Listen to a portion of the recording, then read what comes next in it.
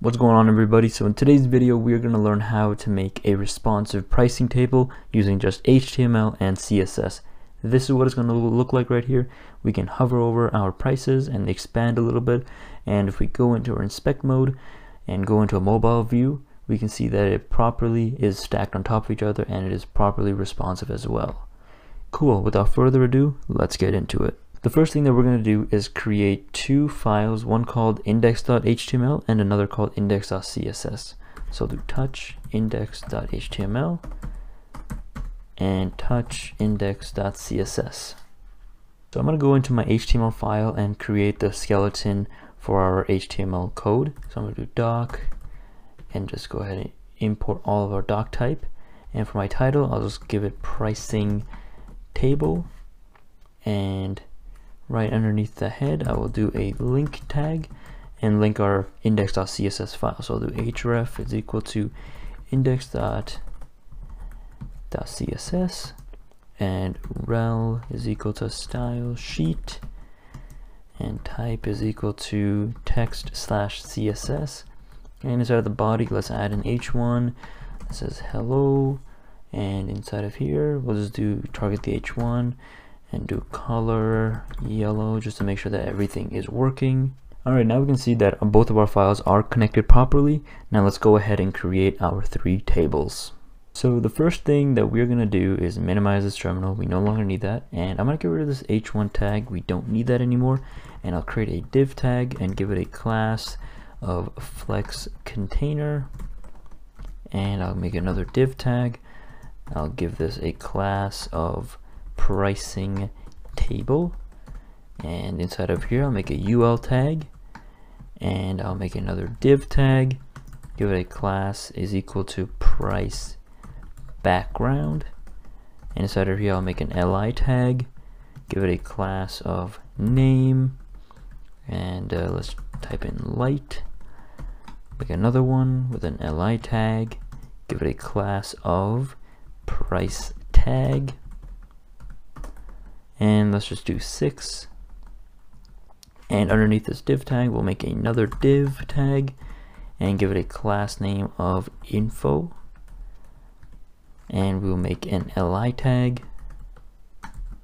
and I'll just do 10 GB space, copy this and paste it 2 more times, and let's do 3 domain names.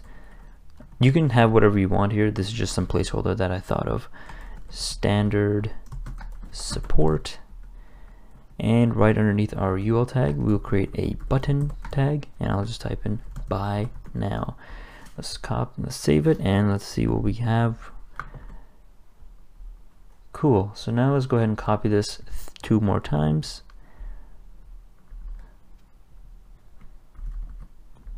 In fact, before we do copy it, I'll just add a comment here that this is table 1, so we have a little bit of distinction, and this will be our table 3 and this will be table 2, and we'll save that. Let's go back and see if it works. Cool. I sort of messed up a little bit. We don't actually need all of these flex containers on each and every one of them. We just need one main flex container. So I'll get rid of this one, and I'll also get rid of this div tag as well as this one, and I'm going to save it and make sure that everything is still working. Cool, it still works, and I'm going to add a add-on to this class name. Since this table, our last table, is going to be a little bit more different, so I'll do price background business for short, and I'll just do midness. I think it should cost at least 15. We'll do 25 gigabytes of space, and let's go with 9 domain names, live support, and for this one I'll just do pro, and $10. We'll do 15 gigabytes of space and 6 domains and standard support. That sounds good.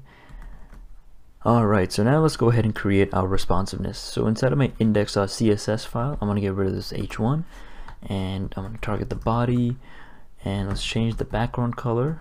Oops, not background attachment, background color. And we'll do hashtag 222F3E, and we'll do font family Jost, Jost sans serif. And I'm also going to import the font link. I'm just going to try to find it here, wherever it is.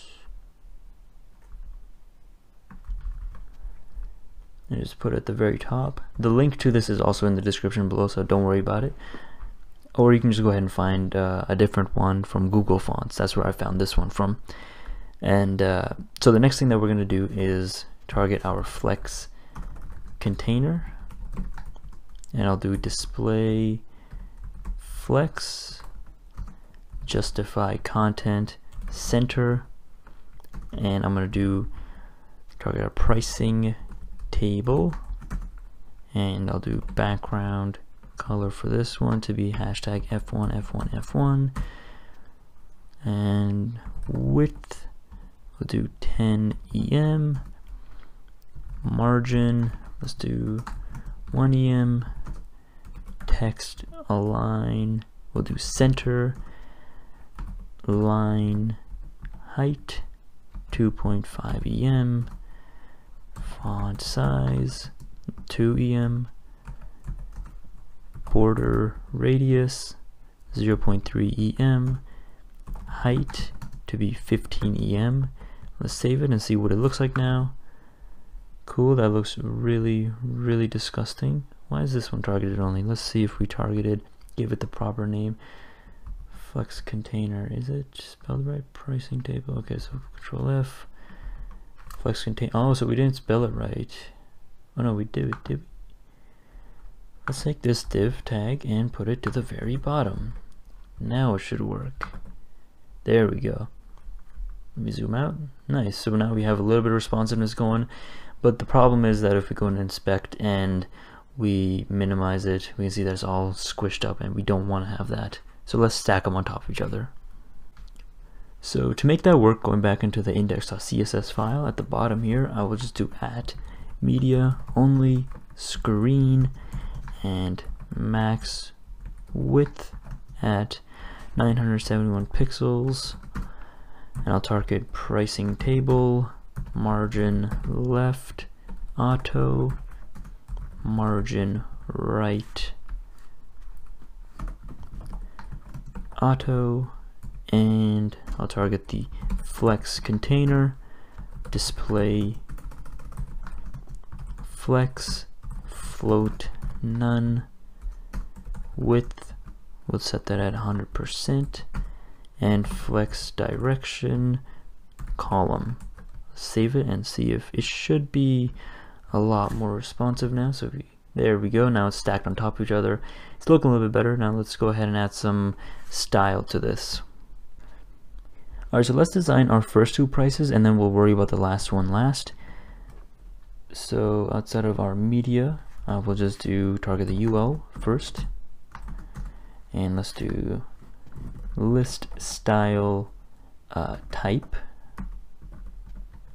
to be none, padding left at 0, margin at 0 as well, and I'll do price background, and I'll do background hashtag 1F155A, border top right radius 0.3 EM. I wish there was just one command to target all of the top, but we have to do left front as well. So border top left radius at 0.3 EM, color white, and padding bottom at 1 EM.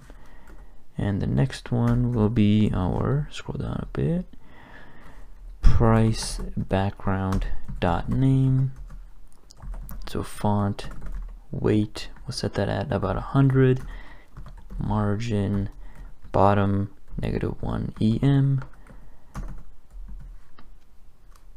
price background dot price tag, font size to be 2em, and the last one is price background dot price tag before, and I'll do content quote $, so this is for our $, oops, not a comma, there we go, font size, and I'll set it as 0.3 em, and I'll do vertical align to be super, and let's test it out and see if it looks good or not.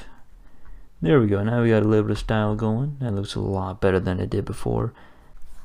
Alright, now let's add a little bit of design to our info right here and our button as well. So right underneath here, I will just do font weight to be bold, not blood, bold, and I'll do info font weight, and we'll do 500 for that. Font size 0.7 em, and our button, just target all the button. So for that we'll do background color hashtag 40739E, and it's a very specific color. So border none, color white, padding 0.8 em and 7 em. We'll do text align center, border radius to be 2 em, and font size at 0.4 em. And now let's check out how it looks. Cool, that looks way better now. Alright, so now let's go ahead and design our last price table right here. So for this one, I'll scroll all the way to the bottom, and I'll do price background, price background business, and I'll do background hashtag D60770, and I'll do border, same thing, border top left radius at 0.3 em, copy this, and right radius as well. And now let's do color white, padding bottom 1 em, and price background business dot name, font weight at 100, oops, there we go, margin bottom at -1 em, and the next one is price background business dot price tag. We'll do font size at 2 em, and the next one is price background business dot price tag before, and for this I'll just copy what I have for this before right here as well. And now let's see what it looks like. It should be a lot better. There we go. Nice. Now let's add a little bit of a transition when we hover over them. So to do that, I'm just going to target the pricing table since they have the same class name in all three tables. So I'll just do pricing table and transition all 0.2 seconds, ease in out, and on hover, so pricing table hover, transform scale 1.1, and now if we save it, now we'll see that it expands on hover. Nice. Now if we go into our inspect and we go into a mobile view, we can see that it has proper responsiveness, and I can click on it, it hovers, it transitions, it expands a little bit, and yeah. Cool, so I hope you all enjoyed this tutorial, and if it helps you out, be sure to leave a like, comment, and subscribe, and I'll see y'all in the next one.